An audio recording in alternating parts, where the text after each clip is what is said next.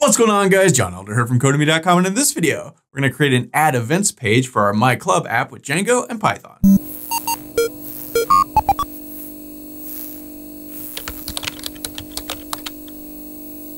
Alright guys, like I said, in this video, we're going to add an add event thing to our app. But before we get started, if you like this video and want to see more like it, be sure to smash the like button below, subscribe to the channel, give me a thumbs up for the YouTube algorithm, and check out Codemy.com, where I have dozens of courses with hundreds of videos that teach you to code.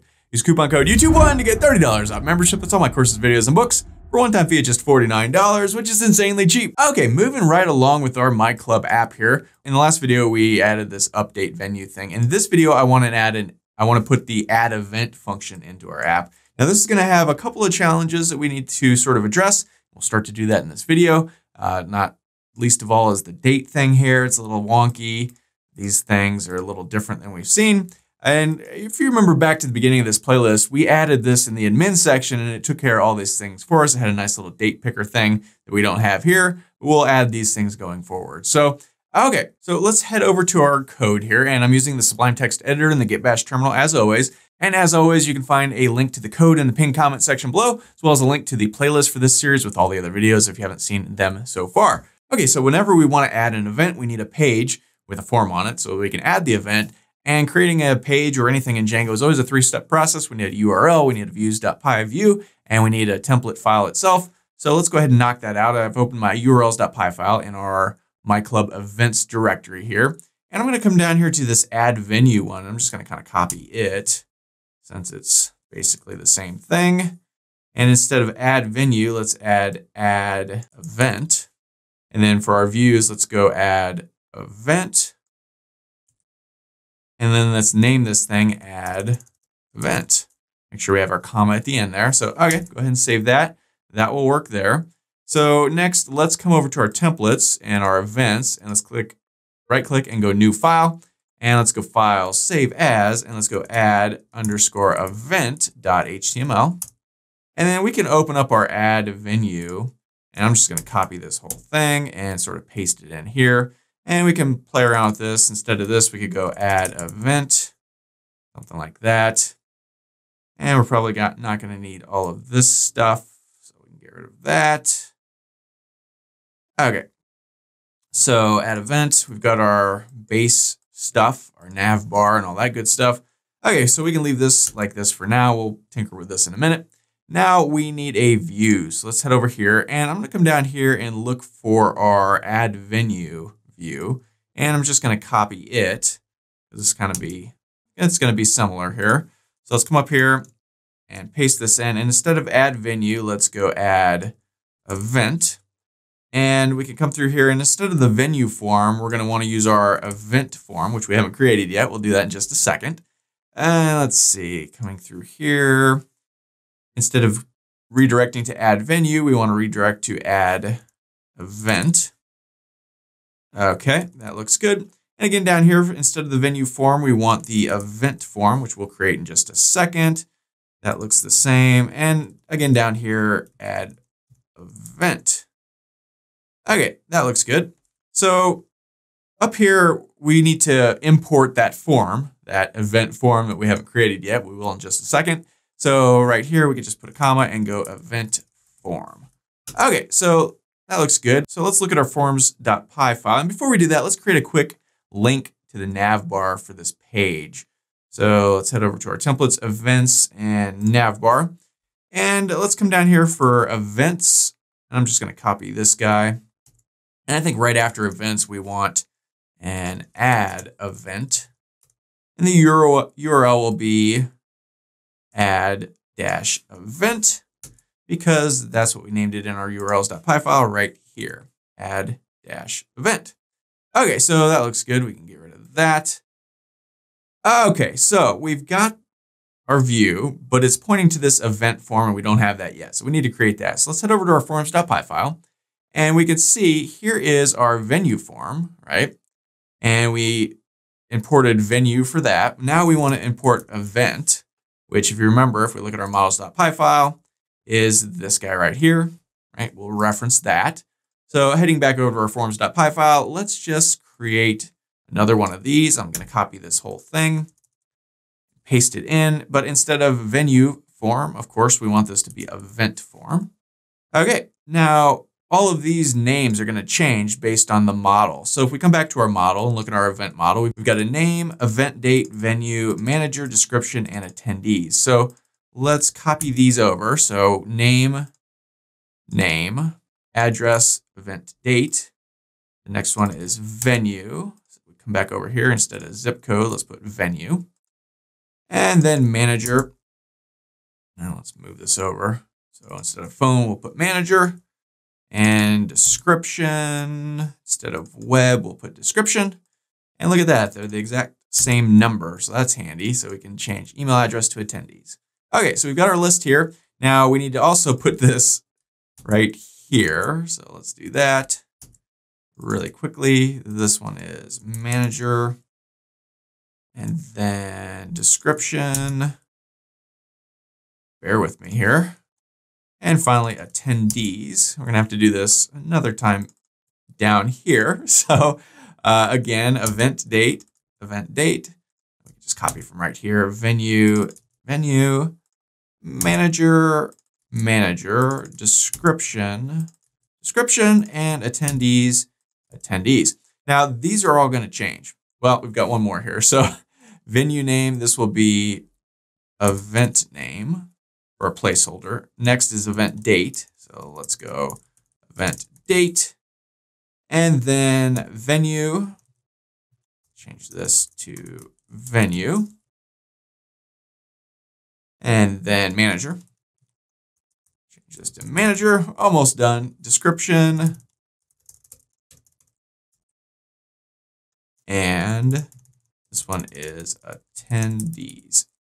Okay. Let's go ahead and save this. That looks pretty good. Now we're going to have to fiddle with all of this stuff, and you'll see why in just a second. Okay, so this looks good. The one last thing we need to do here is the model. We need to define this as our event model, not the venue model. So, okay, let's go ahead and save this. Let's head back over here, and I'm going to break out of here and make sure this is running. So Python manage.py runs server, and that looks good. Now we can head back over here and go back, and we have this add event.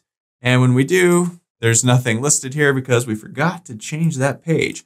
But at least the page works. So let's head over to our add event page. And yep, we've got absolutely nothing there. So let me put another line break here. And for good measures, let's put some more down here. So let's look through here. We've got, let's see, home, navbar, search venues, show venues, update venue, add venue. All right, let's copy this add venue page. So we can grab all of this stuff. Got the form stuff. Let's just copy this and paste it inside of our add event page here. So your venue was submitted. Let's say your event was submitted successfully. And then down here, it looks like everything else should work the same. So, okay, let's go ahead and save this, head back over to the website, hit reload, and now we should get a horrible error. All right, so did not copy and paste successfully. So we are missing an end if. Yep, right there. Right there it is. Forgot to copy and paste that end if. Man. All right, so we can just put that in there. Save this, come back here. Now if we hit reload. All right, so we've got now event name. We can type that. Event date. Venue, manager, description, attendees. Something has gone wrong here. This should be at the bottom. So let's go back here and look at this again really quickly. Go to our form. Description, attendees. Let's turn this around. Attendees. All right.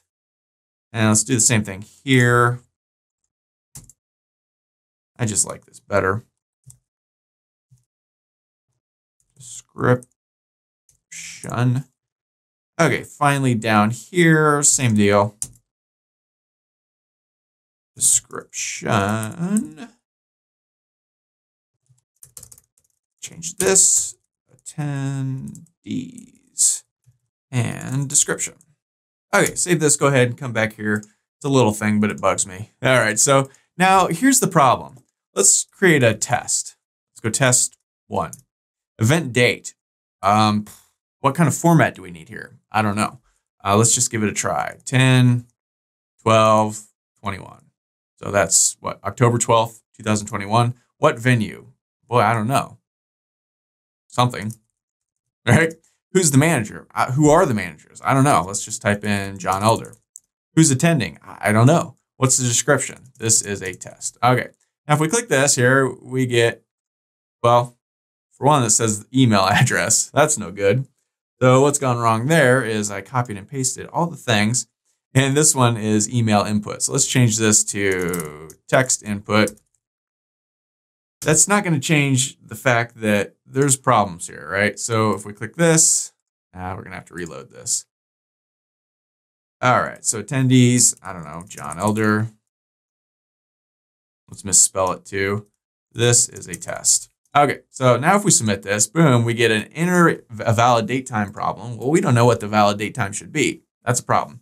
Next, select a valid choice. Huh? Choice? What? I don't know. That's a problem. And again, here, select a valid choice. So we've got all kinds of problems going on here, and this is not cool. So what do we need to do? Well, first off, venue, if we go to, let's see, our venues page, we got a bunch of different venues to pick from. So we want to be able to pick from them in that form, right? Same thing with managers. There's a couple of different managers. If you remember back from an earlier video, I think we have admin, and maybe John Elder also set up as a manager. Attendees, who's coming? Who could be coming? I don't know who the attendees could be. I can't just guess. We need a list. So let's start to fix these things. And if we head back over here, let's start with the venue. We can come down here and instead of a text input, we can add a select because we want to select. And same thing here with manager. We want to be able to select. And for attendees, there can be many different attendees, right? We want to select multiple. So for that, we do select multiple. Let's come back here, go ahead and hit reload and see what we got. Okay, this is a little better. When we click on this, we get a drop down. We can pick from that.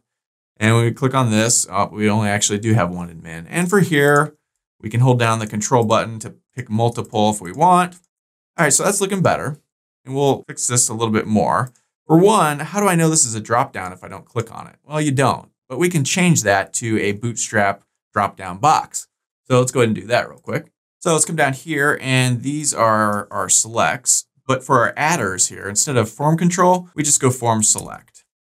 And same thing for this guy, form select, and not for this guy. So let's go ahead and save this, take a look at that, see what we got. Hit reload. Okay, so now we get these little carrots on here. That helps a little bit, right? But if we leave this and come back, I still don't know what this is. There's no label because our placeholder is gone, right? That's a problem. So we might have to actually just put labels on these two. So we can do that. We've already got the label system kind of set up right here. So right here for venue, I want to put a label of venue. For the manager, I want to put a label of manager. For attendees, I want to put attendees. All right, so let's go ahead and save this. Come back over here, hit reload. All right, so that's a little better. Great. It's not perfect, but it'll do for now. We'll spruce it up later. But now we could see, okay, we're picking a venue, we're picking a manager. We've got different attendees. What about this description? This is an input box. I want a whole box there, right? So to change that, we can come back over here.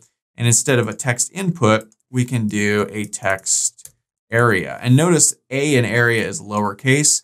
Everything else, the second one is uppercase. The I in input, the M in multiple. Not here. This is a lowercase a in area. I guess text area is one word in Django's mind. So let's head back over here, hit reload, and boom, now we get a whole box here. I like that much better. And you can resize it manual if you want, but okay. Notice here we've got the select multiple, so we can select. That's nice. Now, finally, we've got this event date, and this is a problem. And we're going to make a little date picker thing later on, but this video is getting a little bit long. So in this video, all I'm going to do is I'm going to suggest the event date format in the label here. So for event date, we want year. So like 2021, month, so MM, and date. For the time, we can do HH for hours, MM for minutes, and SS for seconds. So if we come back here, hit reload. So this isn't great, right? And we're going to address it later. But for now, this is the best we can do. So let's go test event. For the date, we want 2021. Let's see, let's go April 23rd. And at what time? This is military time, which is also kind of not great, but let's say 6 o'clock at night. That would be 18:00:00. Okay, where do we want this? City Park, downtown Vegas nightclub. Let's go to City Park. Who's going to be the manager, admin? Who's attending? Just Jane Elder. This is a test event. Let's go ahead and click this, submit. Your event was submitted successfully. We can come over here to our events, scroll down here. We see test event, City Park. Look, it's converted the date and the time. There's our 6 p.m., 18 o'clock, right? To April 23rd, 2021, makes it nice. So that worked. The website, that's done automatically. The manager, admin, this is a test event, and Jane Elder is the only attendee. So, okay, this is working. Again, it's not great. We're going to spruce this up. We're going to make this look a lot nicer later on. But for this video, that is getting a little bit long, this is the best we're going to do. But at least we've got something. We've got an add events page. It, kind of works as such, right? It's better than nothing. And like I said, we'll make this look a little better later on. But for now, it's functioning. And yeah. So that's all for this video. If you liked it, be sure to smash the like button below, subscribe to the channel, give me a thumbs up for the YouTube algorithm, and check out Codemy.com where you can use coupon code YouTube1 to get $30 off membership. So it pays just $49 to access all my courses, over 47 courses, hundreds of videos, and the PDFs of all my best-selling coding books. Doing over 100,000 students learning to code just like you. My name is John Elder from Codemy.com, and I'll see you in the next video.